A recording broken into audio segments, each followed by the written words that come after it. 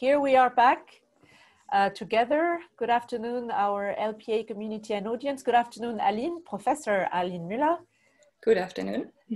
This is a huge privilege, Professor, to host you because you are sitting at the forefront of what's going on in Luxembourg in relation to the current crisis. For us as a private equity and venture capital community, it's of utmost importance to understand what is going on behind the scenes and what are the implications of the COVID-19 pandemic so far, but most of all, to look at the remedies that you have been working on together closely with partners and government stakeholders. So we're going to spend at least an hour together. This is meant to be a webinar based on Q&A. So I think first you're going to spend a bit of time explaining to us who you are and what LISER is, because you are here as the head of LISER, the Luxembourg Institute for Socio-Economic Research. And tell us about you, because we're always fascinated to hear from successful ladies. We need more role models like yourselves. And if I may say at this stage, you are actually Luxembourger. Mm-hmm. Which adds to the pleasure of hosting you today without being nationalistic. The fact that you spent a quarter of a century outside your country before coming back some 3-4 years ago, having spent a lot of your life actually learning and studying, because you're a PhD holder and graduate, you were an assistant professor, you still are, you worked and lived in different European countries before coming back home, also for personal reasons, because last but not least, you are a mom. And we know that also is a real job. So congratulations on achieving so much in your young life still. And also we would like to understand from you, of course, what is your, what is the purpose of what you're doing now? For us, again, as I said earlier, private equity is about the real economy. It's about jobs, innovation. And we know that everything has been deeply disrupted in the last few months. So Professor, if you don't mind, I will allow the audience to interact with you as much as I do. Mm-hmm. With pleasure. That's why I'm here. That's wonderful. And I suggest that we spend at least half an hour of Q&As, because I read the papers that we also sent to the audience. And I'm not sure I understood all the technical aspects of it, but it did trigger some fundamental aspects linked to how we live and how we work. But first, if you don't mind telling us about LISER and its mission, and also complete the background that I've been giving about you, because it's totally sketchy, obviously. And thank you so much for being here, and we'll host you for sure for a live event in the future. Thank you very much. So the mission of LISER is to advance knowledge in the socio-economic field. So really both from a living condition perspective, but also from an economic perspective, from a labor market perspective, and also from a spatial perspective. It's not only about scientific output, but it's also about impact. So impact for economy and also for society.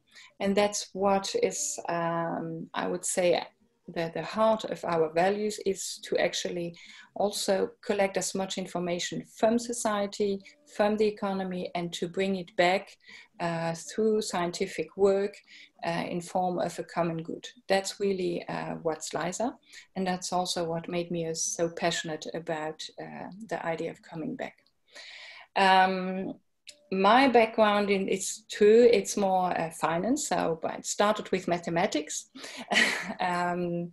I was first a mathematician, and then I had a finance background, did my PhD on international foreign exchange exposure, started my career as assistant professor at Nijmegen University, Radboud University, then was at several Dutch universities, and then came back to a Belgian university where I became full professor.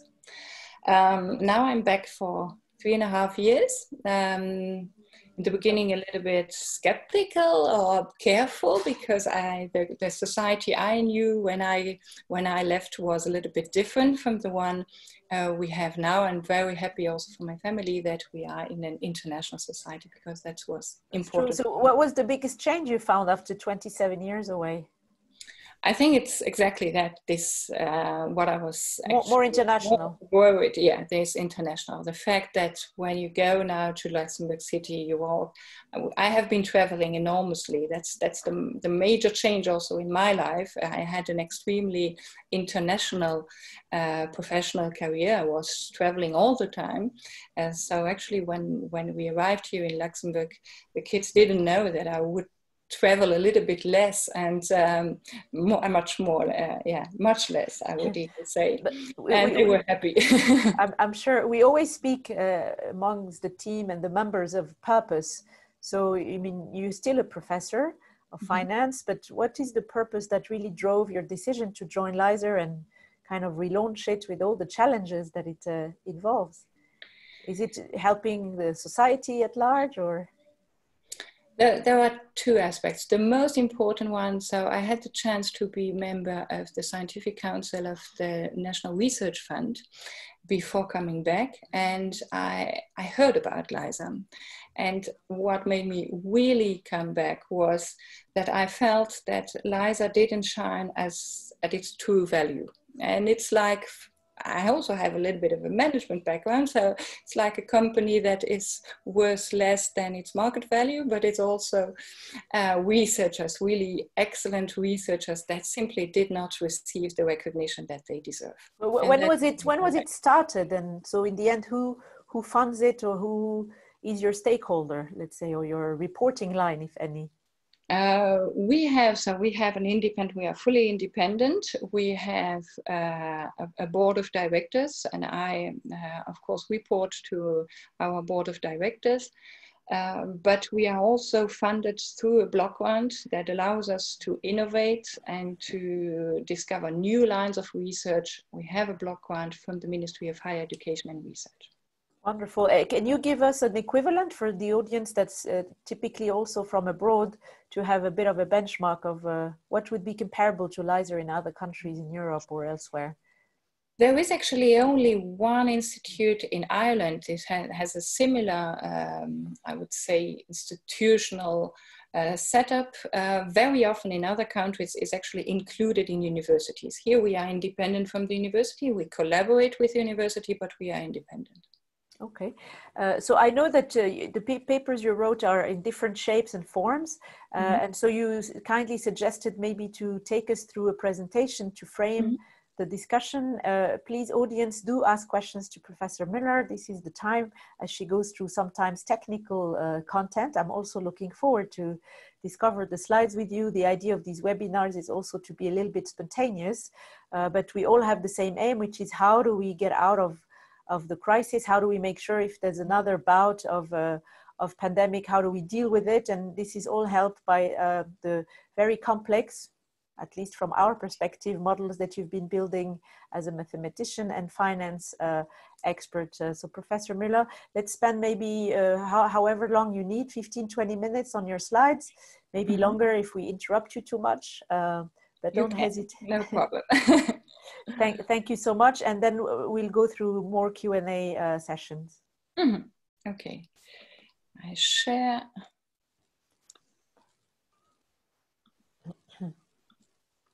We're not at the beginning. No, let me first check something. Yeah. Do you see the slides? No, we did, and then they disappeared. Okay. Then let me make sure. Here they are. Great. So, LISER. Okay, LISER. Here we are. Okay, a brief presentation, but I just said it. Our aim is to do excellent research, but not only. It's not only about publications. It's most importantly about impact to society and really help society transform and develop. Nevertheless, also in this development, what was extremely important for me when I also reorganized LISER was to take also into account and to give credit to the interdependence of these changes and transformation of society. And also that society does not transform perhaps as expected, and definitely not at the speed that we sometimes expect. And it goes very often much faster than foreseen. And that's what we see also here with the digitalization.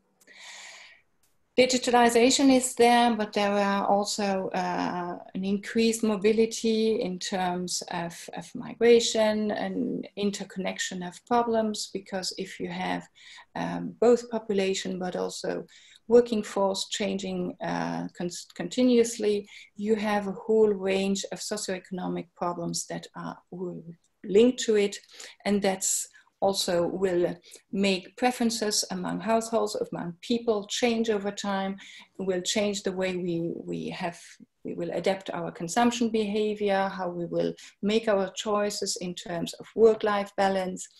And these will actually create, all these changes will create new norms and new ways to take decisions. That's why, so because all these different aspects of society are actually evolving together, we structured LISER according to a matrix structure where we are continuously working together. And there is a research force based on 3 departments and 3 interdisciplinary research programs that are fed and that are nourished through 2 platforms. One, it's the data platform, because as we have said, we are taking information from society, from the economy, and we are transforming it into scientific knowledge in order to advance society. We do this through the data center and through the behavioral and experimental economics center. These 2 platforms feed our work from a labor market perspective, from a living condition perspective, from an urban development and mobility perspective, but also interdisciplinary. When we look at crossing borders, and there we look at both migration and our cross-border workers here in Luxembourg, health and health systems, because it's an extremely determinant factor for the evolution of society, and of course also digital transformation. So that's how we reorganize actually LISER in order to address the challenges that are coming. And we see here in the COVID crisis that the way we are actually set up enables us also to very rapidly provide answers to the problems. I mean, it's a little bit ironic, but it seems like you were set up and waiting for something like this to happen to put all your synergies and efforts in play. Would Quite not striking. It looks like an introduction to COVID, when actually you were set up, obviously not knowing this would happen. We were. I have to admit that a couple of months and years, we were more preparing to the digital transformation in order to accompany as much as possible and as good as possible Luxembourg's digital strategy, but also the migration challenges that we are facing. But I have to admit that here in the COVID crisis, I was extremely happy to have all these interdependencies, because we have worked very closely together to address such a challenge in the only possible way, which means to take the interdependencies into account. And that's also at the essence of the model that I will present in a couple of minutes. Great. Here we are. So we are approximately 150 people, 26 nationalities. We are fully international. It's extremely fun to work at LISER and to have a coffee at LISER, but that's quite rare at this time. We are working very closely with a whole range of international organizations, especially European Commission, United Nations, WHO, the World Bank. We have, of course, international network. We have a lot of universities around the world with whom we work together. I told you before, we have a data center whose mission is both to collect data, but also to archive data, to manage data, and to make it accessible to the research community and to society. And Aline, you never know, maybe you have future talent watching us. What is the typical profile of your most technical staff members, and then, of course, other types of profiles? Because I didn't expect you to have 150 people. I mean, it's huge. Yeah, out of the 150 people, we have 90 researchers with PhDs, of course. So we have junior researchers who are doing their PhD, but we also have postdocs and senior researchers among the people I just presented to you, who are leaders of our department and research programs. Of course, we have also senior full professors who came over and who were attracted to this mission that we defined together. But on the other hand, what talents we are looking for right now, one of the big changes in society, but also in social sciences and in economics, is data science.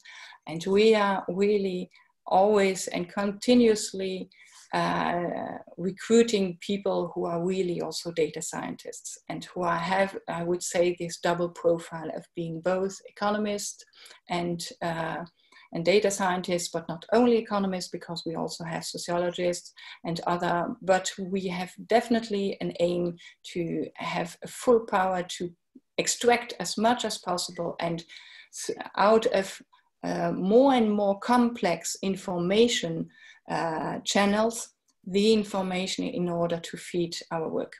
That's the challenge for our work, technical work, I would say, in the upcoming years. Impressive. And I also see your network of affiliations is just huge. So you are not working in your corner here away from the world. On the contrary, everything you do, I guess, takes into account their input and vice versa.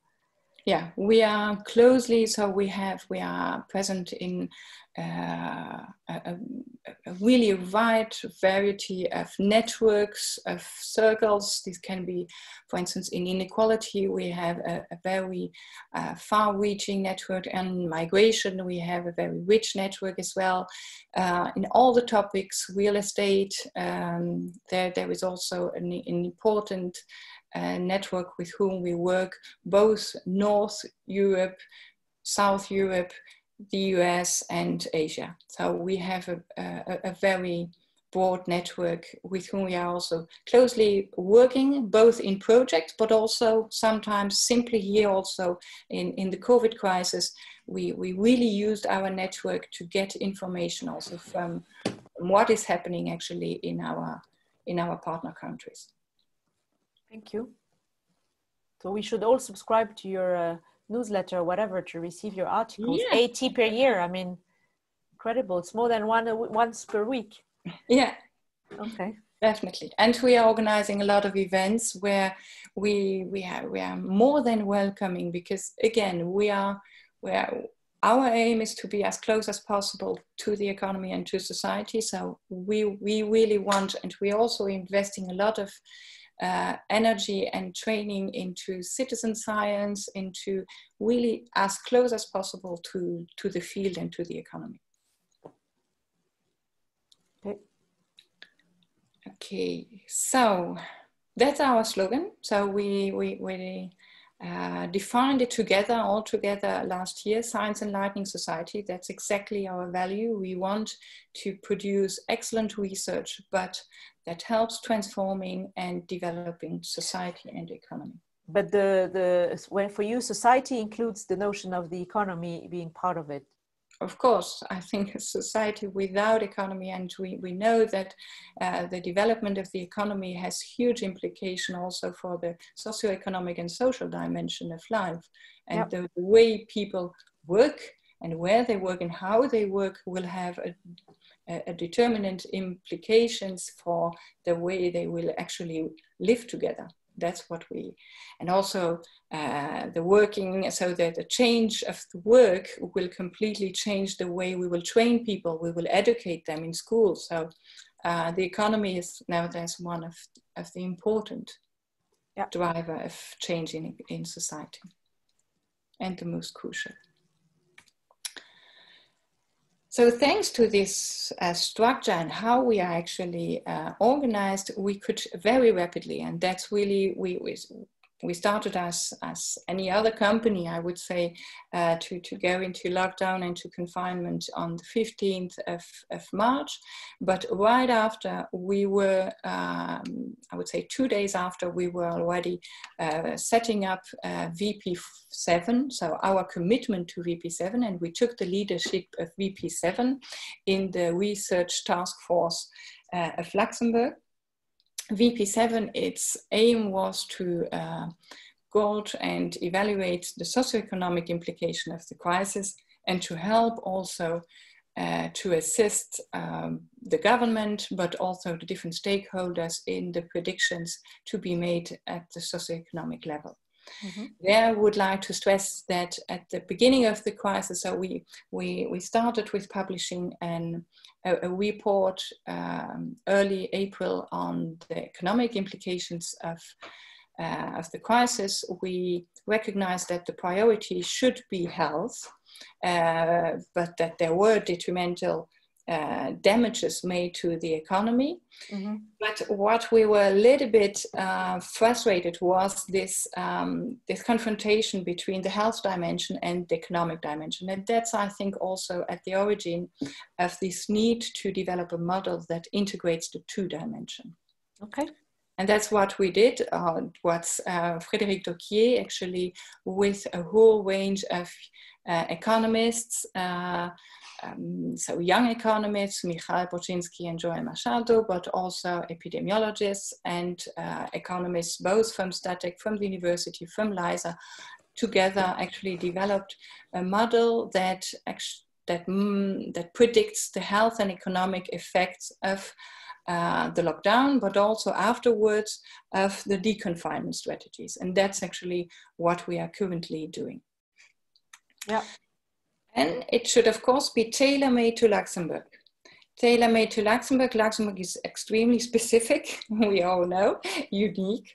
It's a very small country, a very productive country with a strong economy, but dependence of this economy on also cross-border workers. Yep. And we have almost 50% of our workforce coming from our borders, coming from our neighboring countries.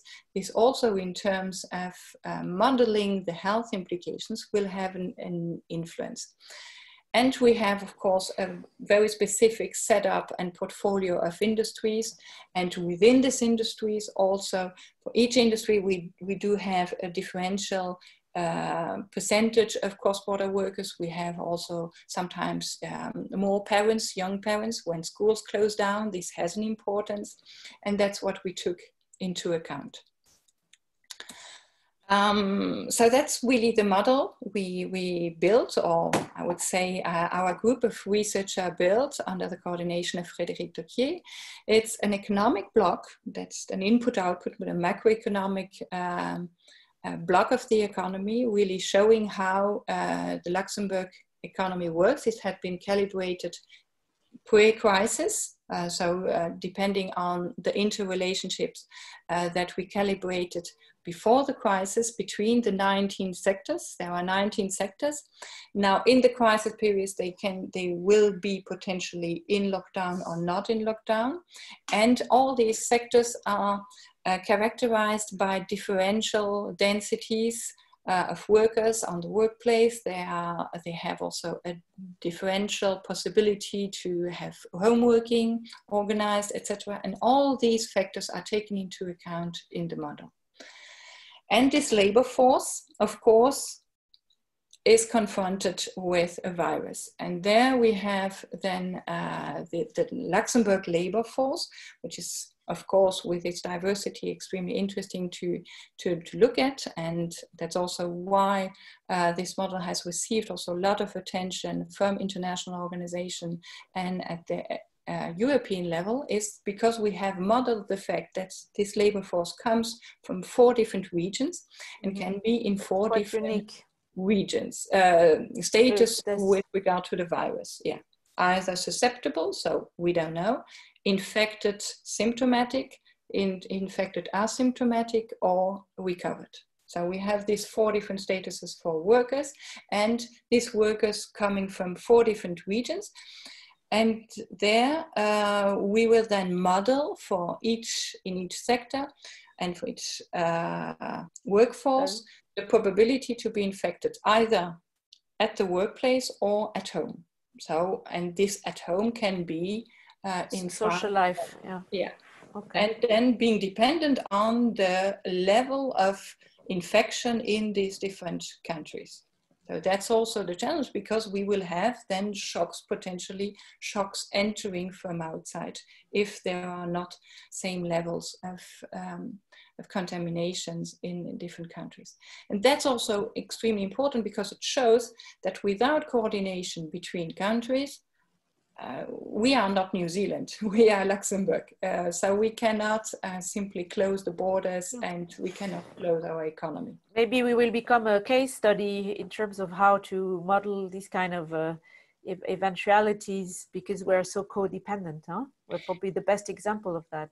I think, but in many fields in which we operate, we consider that Luxembourg is actually a test bed, and perfect test bed, and should be a privileged partner also for the EU Commission, because sometimes things that happen at Luxembourg today will happen in a couple of years at the European level.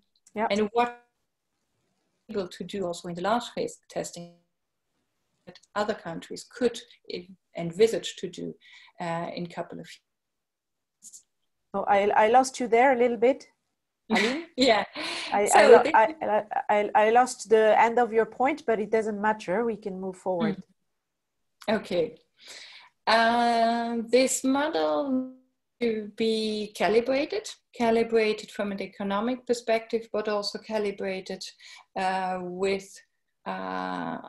from a health perspective. And there, from a health perspective, we had actually all the observation for the 19 sectors of the infection rates from end of March until mid-May, and now June. So we have all these infection curves empirically observed, and we have modeled them according to, as I told you before, according to the risk of infection at the workplace that we developed based on the information that we had on each industry. And there we see that, except for some industries, for instance, in the mining industries, but you can imagine that here we have only very few observations, so it's not a big problem, because that's not, I would say, a significant industry within Luxembourg, but we see that we nicely fit the observed curve. So our model, with its parameterization, with its that simplifies actually the picture, is able to really get all the essence of what we observe. And we will continue calibrating right now. And then we come to the results. Of course, we took as a benchmark what happens if lockdown until the end of the year. We see that before the lockdown, we had a reduction of the national output by 3%, mainly due to international trade restrictions and due to the crisis already appearing in our partner countries. And then the lockdown that makes this national output drop by 27%. But of all European countries, Luxembourg was one of the least affected. Do you know why? Is it because of the reliance on, teleworking, which is allowed? We're not an industrial country as much as France or Germany. Yeah, indeed, because we see, you see on the bottom left, the different impacts. So we have a minus 27% in total, but if we look at the different industries, we see that the different industries are very differentially actually affected. And of course, for instance, finance had only a minus 6% because it moved to telework. So we had a whole range of sectors that could shift their work to home working, and I will show it more precisely in a couple of minutes. And we see other sectors, for instance, food with restaurants and hotel, which are really strongly hit. And that's also what I show in the next slide, is if we would have had to bring these teleworkers, if we would have wanted to keep this minus 27%, but and therefore to be forced to put these workers in their offices on premises, we would have tripled the peak that we have seen end of March, April. So it was right to close down the offices. It was right to close down, and I would say that it's still right to keep the density and to keep home working where it's possible. The big question is now about the productivity of this home working. There we do not have, there is still a little bit of uncertainty, there is still uncertainty, and we need more precise figures to have a good grasp on what's really happening in this efficiency of the work that is done by home working. But also, Professor, this is assuming the lockdown is going on until the end of the year, and we are deconfining at the moment. So yeah, I guess you're tweaking the model then to actual measures. Yeah, afterwards I will show you what it means. But here it's only to show, in the worst case scenario, what does it mean to have people working from home, and what would it have meant if we would have had to put these people in unemployment, because then we would have faced a decrease in national output of more than 50%, and there it would have been hard. But this home working is really something very important that we have to study. We have seen that it has been made possible through I would say, the start of digitalization, but it's not as efficient as it should be, because digitalization was not fast enough. And it's true that this COVID crisis has worked as an accelerator of digitalization. And now we will have to adapt the organizational and managerial form of companies in order to increase the productivity of home working. As long as we need to use it in order to prevent rebounds.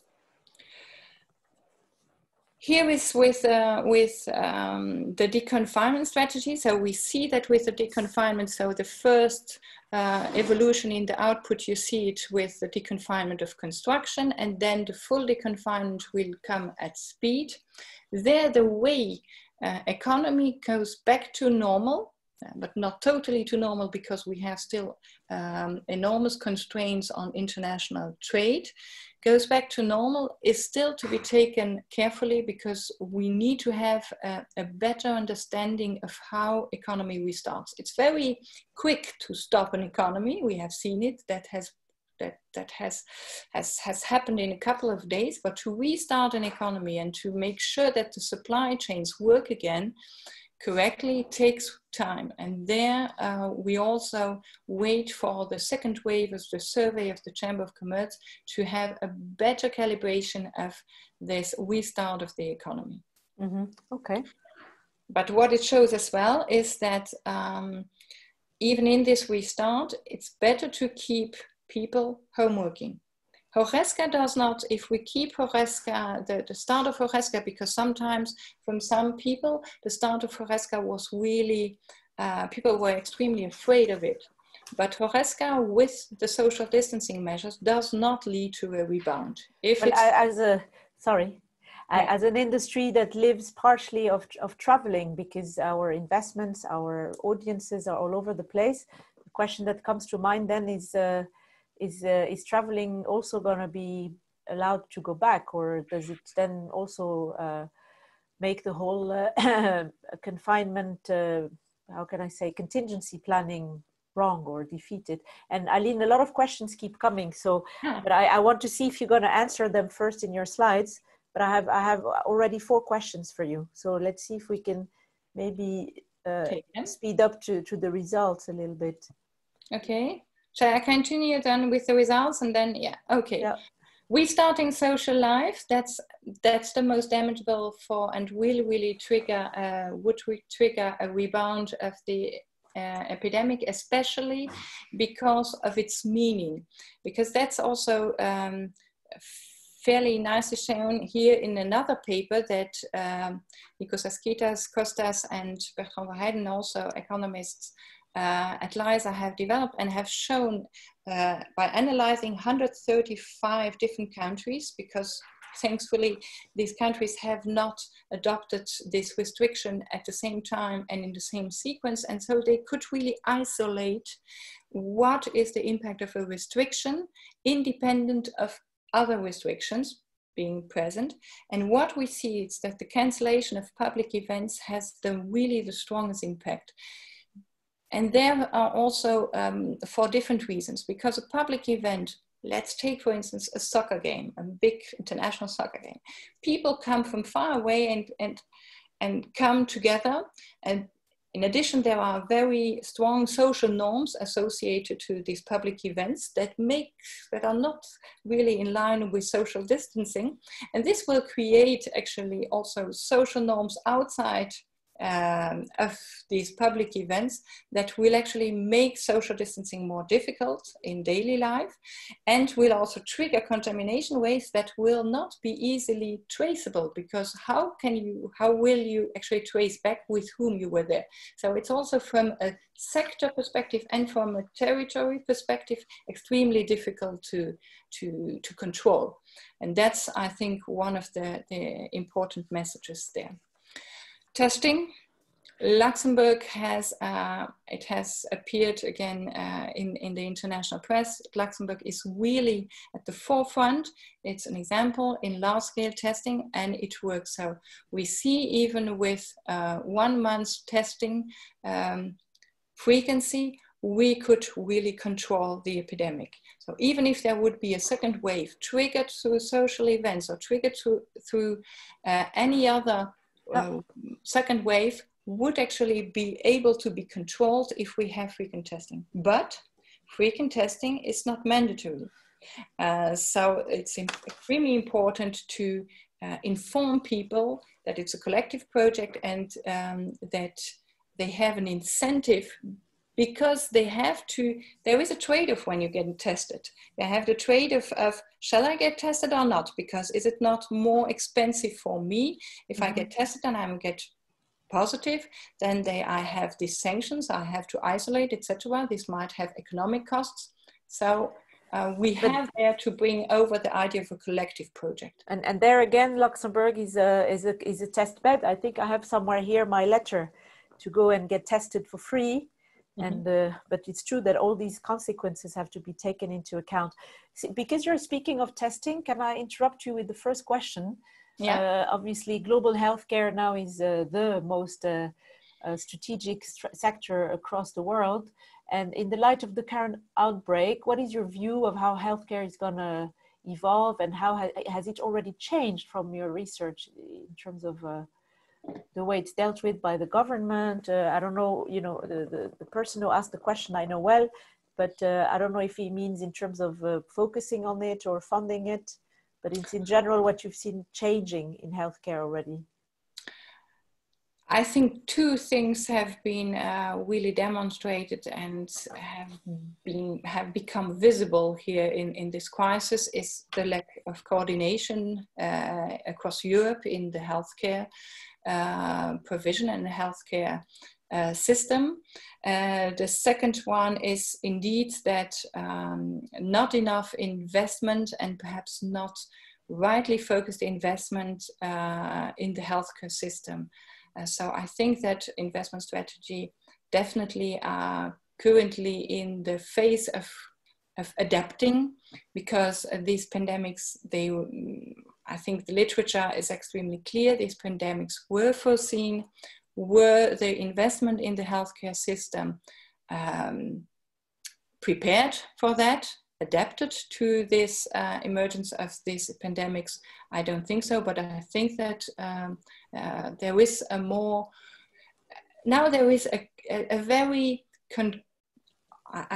it's sad that we had to come there, but there is a very hard price that is attached to the preparation of the healthcare system. So now we all realize that because we had a limited capacity in our healthcare system, we had to lock down the economy, because that's also what we did. We locked down because we knew that if we would not lock down, we would have had a pandemic where we would not be able to heal and to assist the people that were sick.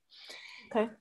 So the economic price is now, and also when we as a task force, when we prepared this large-scale testing, we provided the economic proof that it's true and it's a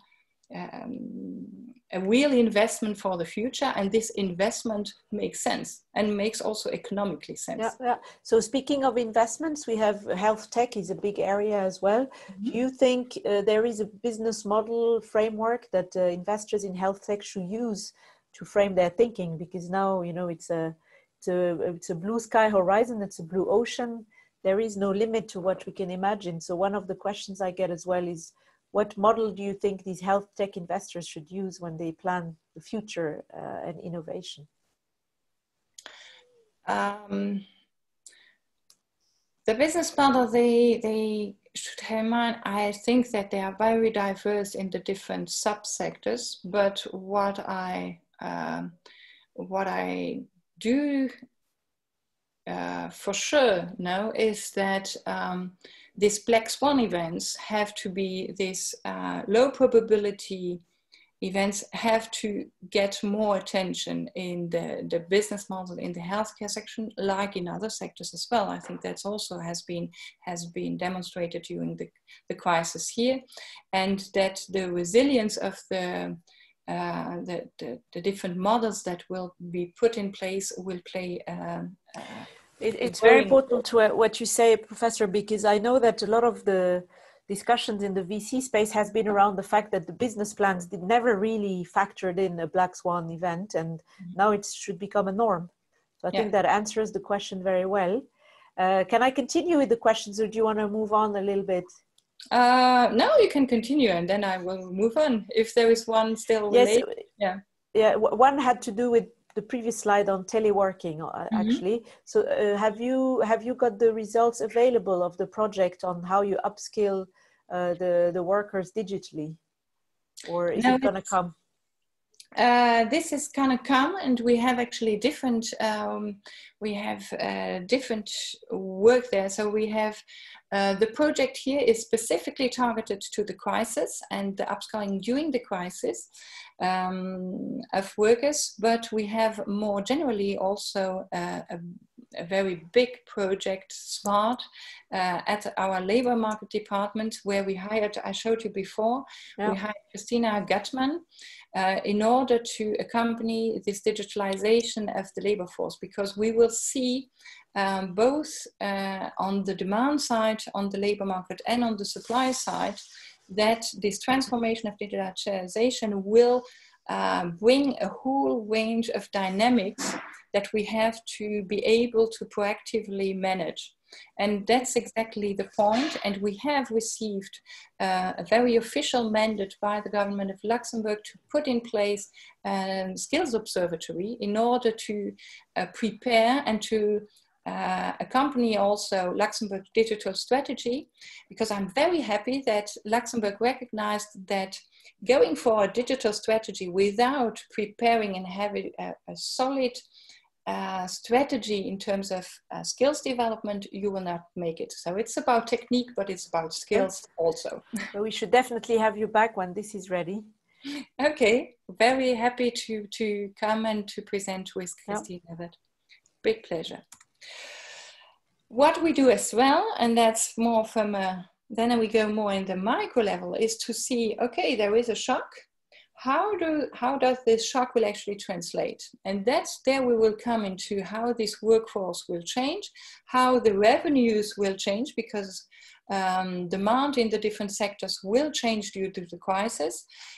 So salaries will change, and labor force will be much more mobile, will perhaps change sectors, etc.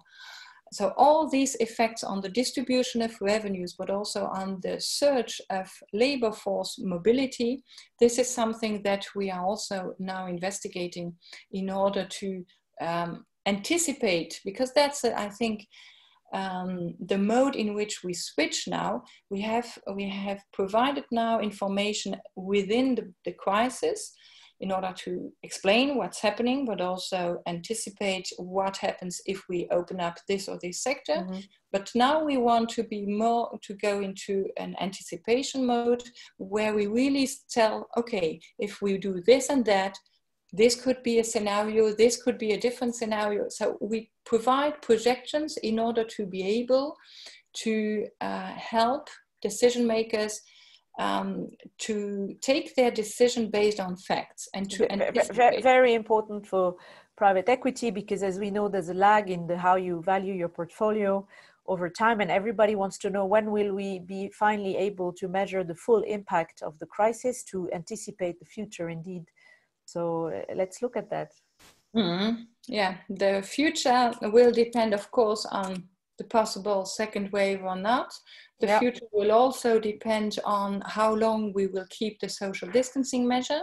The future will depend on the level of density of workers that we will allow on our workplace. All these factors will have a crucial impact on. And what do you think? If I ask you, based on your experience and all the model simulations that you've been doing, what is your recommendation today for businesses and for families? And especially everybody's looking to their travel plans for the summer, and everybody, including LPEA, is keen on restarting public events. Yeah. Yeah, as I said, we are very careful with public events, especially public events more on the social dimension. Here, I would like to make a distinction between a soccer game and a professional public event, because I think that public events in the professional sphere can be organized keeping social distancing measures. So I would say that as long as public events can afford it to keep social distancing measures, they will most probably not trigger strong rebounds of the contamination wave. However, more so in the more personal social sphere, public events would need to be kept to at this small stage groups. Still to small groups. Also for traveling, I personally will not go to a beach this summer because I think that these sort of very having people at one place, but of course that I'm totally against borders, and I think that's also the coordination. We cannot, as Luxembourg, we cannot say that we support decisions that have been taken by some countries to close borders, because closing borders simply does not make sense. This is not the solution. It's simply together in a coordinated way followed social distancing measures. And I think if this message we could bring it through also throughout Europe, that would be definitely a big plus for the future. Okay, great. Let's see. Of course, it's also important, and that's also information that we will receive about for this home working from this telework dimension. We are currently conducting a survey in order to have a better understanding of how workers, how the population went through this crisis, to know how they worked, how efficiently they worked, what were the difficulties they were facing when they worked. Were there technical difficulties? Were it more because they had children at home, etc.? But how do you collect this data? Is it a survey? Is it focus groups or? Survey. So here it's a wide survey that we have launched through social media, press, etc. We are collecting this data. Can we participate in it? I haven't seen it. Maybe we can send it to our community. I will send you the link. Definitely. We are, of course, complementing this data also, for instance, in the mobility dimension. We are complementing this data also from other data sources where we try to follow the density of population, because we know that, for instance, bringing people back to work even if in their workplace they have a low density, will create more density in public transport, and there again social interactions might appear. So all these dimensions also of mobility need to be taken into account. Mm-hmm. And of course, changes, really profound changes in lifestyle, the way also health behaviors have substantially changed during this crisis, and that's what we want to extract. And this information, I think it's extremely valuable also to be able to anticipate what kind of ways of working, what kind of models should be taken into account for the future of organizations, of companies, how they organize themselves, what they should take care of. This is also valuable information here.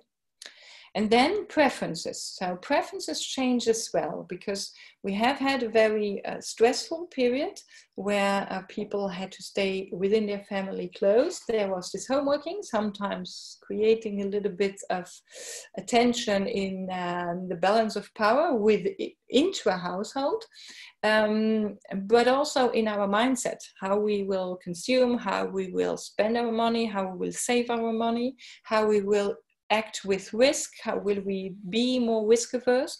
We have a tremendous economic I mean, empirically we discuss this every day in our lives and businesses, but the question is, are these lasting changes, or are they just going to impact your model until, you know, this epidemic is maybe not disappearing but fading down? It will take time to fade down, because the economic crisis is only at its start. So we know that. So I would say the health behavior might perhaps, the impacts in the way how healthy people will remain, because we have seen the surge, as you saw, there have been plenty of bicycles sold, etc. So that people do more sports, etc. was perhaps really triggered by this lockdown. But from an economic perspective, we are in front of the strongest, most severe economic crisis of almost this century. Mm-hmm. It has come out of the OECD report. So here I think that in terms of economic decision-making, here we have long-lasting changes which will change the consumption behaviors of the population, will change their saving behavior, will change their attitude to risk. There, I think we will have profound changes. And the changes that will be actually triggered through children, because children as well went through an episode that will most probably affect their even later choice, attitudes, profession choice, etc. How I'm very curious to see how they will talk about this crisis when they will be 18, even my kids. That's true. Cool. I think you are broadening our minds and also helping us project a bit more during lockdown. It's very difficult to think beyond. But now that we are emerging and we see both sides of the coin, this should frame our thinking much more. So yes, thank you for that. We have, let's say, 10 more minutes to go. Are there any more slides that you would like to focus on before maybe the final questions? No, the other part we are working on is on self-reporting of symptoms and interactions. That's extremely, from a scientific perspective, from understanding the disease perspective, extremely rich. We are working there with a startup. What is extremely important for us is to keep the privacy and confidentiality of the data of people who would participate. But there as well, if we could have a sequence of what people do, again, in their professional life and in their social life, and how evolves actually their disease status, that is something which could be extremely rich, that we would like to do by protecting in the most strict way the confidentiality of the data. We are working there with an extraordinary partner from it's a startup here in Luxembourg that is end-to-end crypting and really taking care of the confidentiality. Can you say their name? Data. Kixel. No, that's good, because we are in the business of supporting also startups. And, Professor, this is an important point, because one of our viewers also asked about how we as consumers will behave towards healthcare with evolving technology. And of course, privacy is an integral part of this. So you seem to be very concerned about it, but there are also voices who say, well, after all, with Facebook and Instagram, we already gave up our privacy rights, so why should we be worried about this kind of privacy? I don't know what your view is on this, but... My view is extremely also dependent on our mission. We have the task to exploit the data that is produced by society in order to produce common good, to really to give it back to society in some way. But I'm deeply convinced that we will only be able to do it in a sustainable and long-term way if we are extremely strict on the privacy and confidentiality. I know Facebook, etc.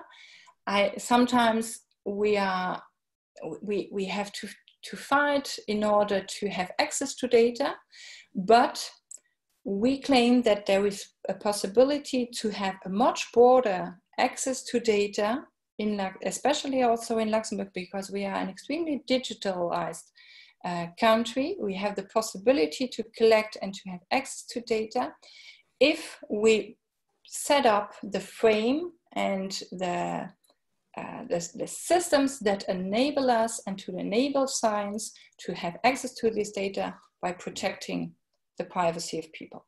And if we manage this here in Luxembourg, and here as well, we can be at the forefront in Europe, but also in the world. If we manage to do this by following strict rules, because I think it's extremely dangerous. I would be, as a Socio-Economic institute, I would find my entire business model could actually fall down if I would be, if somebody could show that I have misused data. Mm-hmm. So it's for me a guarantee of the sustainability of our work to make it as secure as possible. Seen like this, it seems like a condition for success.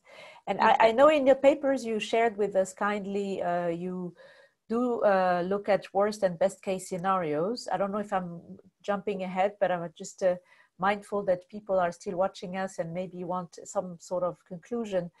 The worst case scenario that you outline, is it really the worst case, or can it get worse?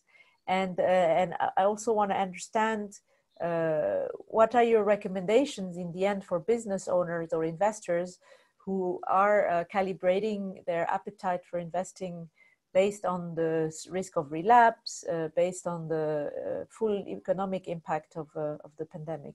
And of course, in the best case scenario configuration, if let's say they find a vaccine or something miraculous happens, how does that impact your model in turn? So a white swan as opposed to a black swan.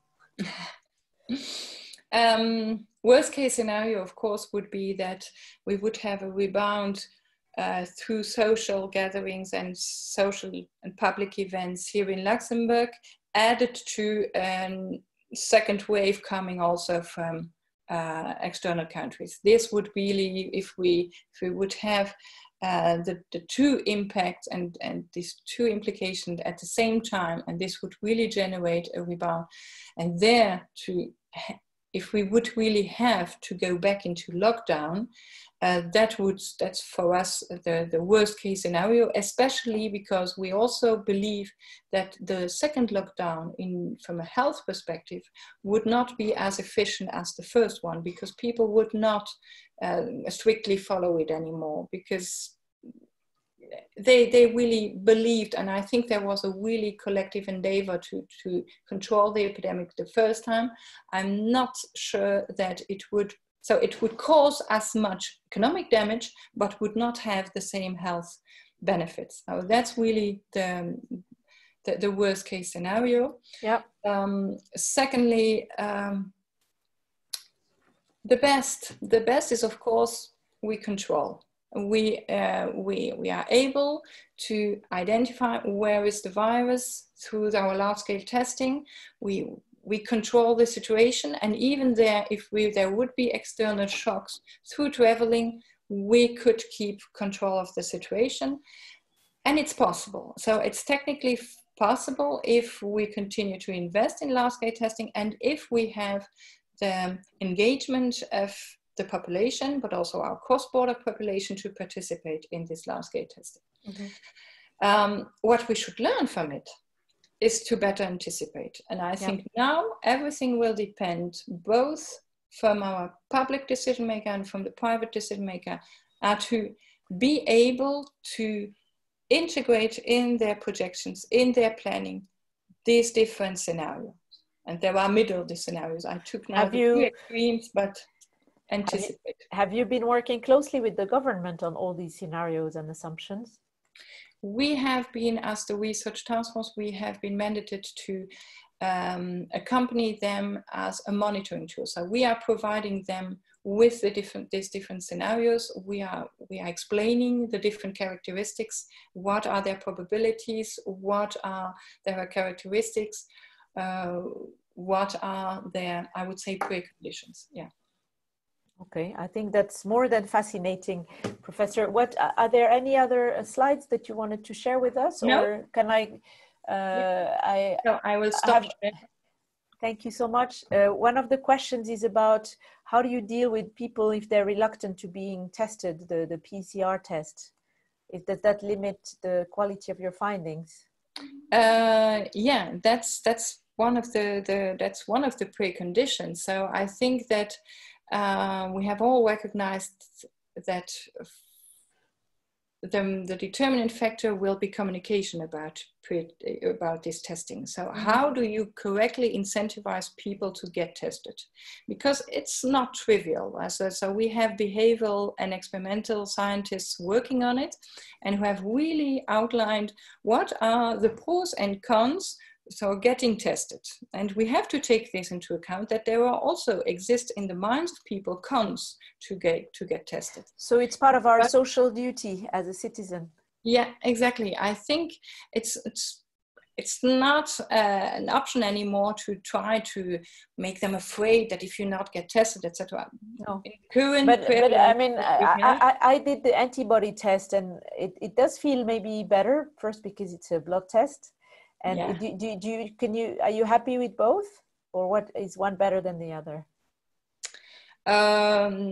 The possibility, I think PCR tests, if you do them regularly, give for us, for our modeling and for our results, give the same information. Okay, but you can do one or the other. People for their personal, I would say, decision-making prefer the serologic test. Yeah. Okay, so Professor, conclusion is we are not out of the woods, but we can start to see the light, or continue to see the light, if we keep these behaviors, and if we keep feeding information to you and your fellow stakeholders, and to fine-tune the model slowly. But I guess we won't really have a fully clear picture, and I don't want to be pessimistic, just realistic, before, I guess, the end of the year, when we have a full season round, or and you have to tell us how we can help you do an even better job, and beside by not going to too many crowded beaches and not holding very big, large number of people conferences. Yeah, I fully agree. I think our capacity, we have to remain optimistic, because I think we have to, but this optimism should be supported and built on our capacity to anticipate. So if we are good in predicting and in being prepared for different scenarios, that will definitely make the difference. And I think that Luxembourg and our economy can make it. But we also have to have a clearer view on what are really the determinants of our productivity in these differential modes of working that we are facing now. So this digital upskilling, digital upskilling will be part of our lives, whether we like it or not. Yeah. And we have to optimize the productivity based on that. Yeah. Exactly. And I mean, I still feel like we're very privileged to be here in Luxembourg, because you manage quickly to get a global view, and the macro is somehow manageable, it seems, and everybody seems to be aligned from public and private sector. So please, we would love to answer your survey. We have thousands of contacts in our community. We represent a chunk of apparently the industry that was one of the least affected, lucky us again, so double luck. And so we should contribute as much as we can, and until we can host you live probably after the summer for an even broader picture of where we stand. Yeah, I definitely also for digitalization of work and the future of work and all this transformation that are happening in our economy and in our industries, love really to have also your insight. If we could organize an event and exchange, we are also extremely eager to get also inputs from different fields.